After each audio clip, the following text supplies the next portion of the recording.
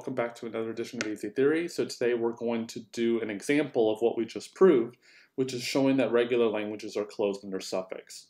So I'm going to create an example right now. I have not done this example before. This is completely done live.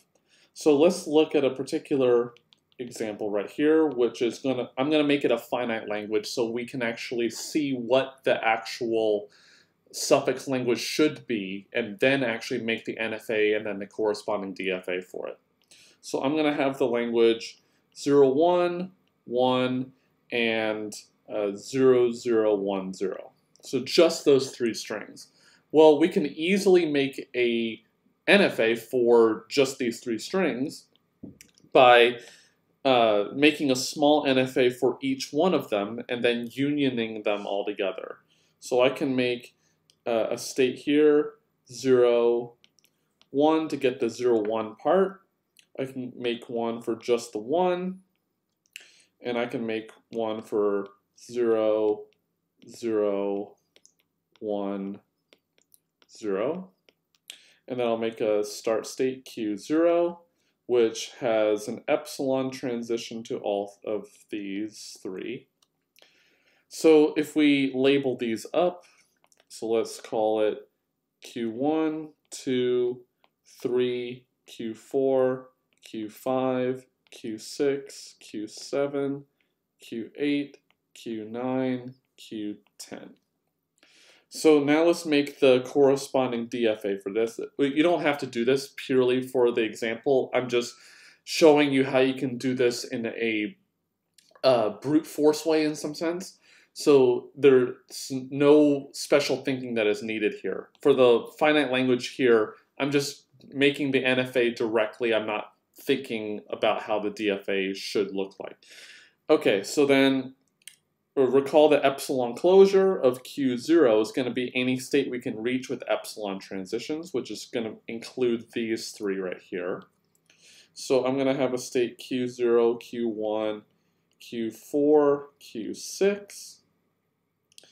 And then, so now we got to figure out where it goes on 0 and 1.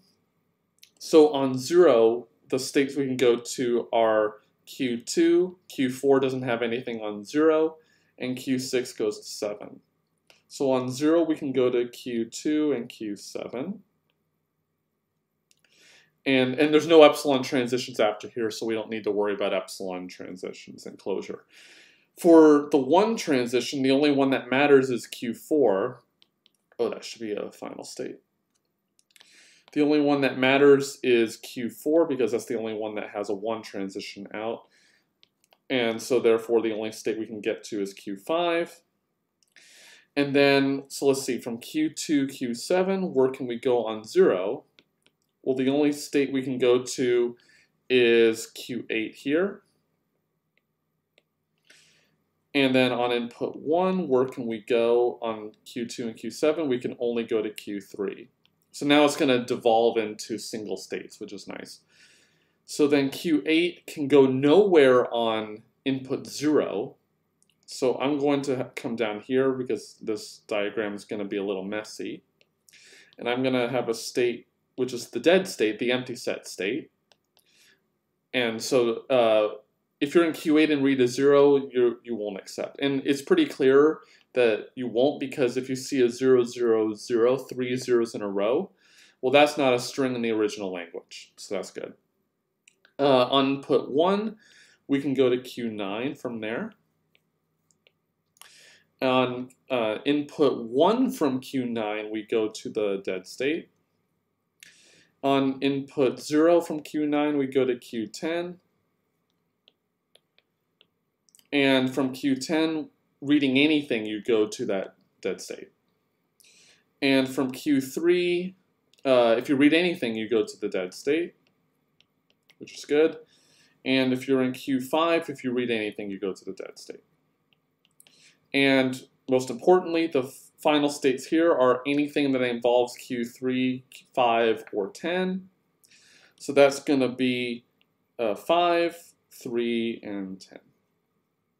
And we can actually see that we get the right strings because 1 is accepted, 0, 1 is accepted, 0, 0, 1, 0, is accepted, and there's no loops back to these 4 states up here, so we get exactly the language that we want. Okay, so now what we need to do is to do this construction on the suffixes.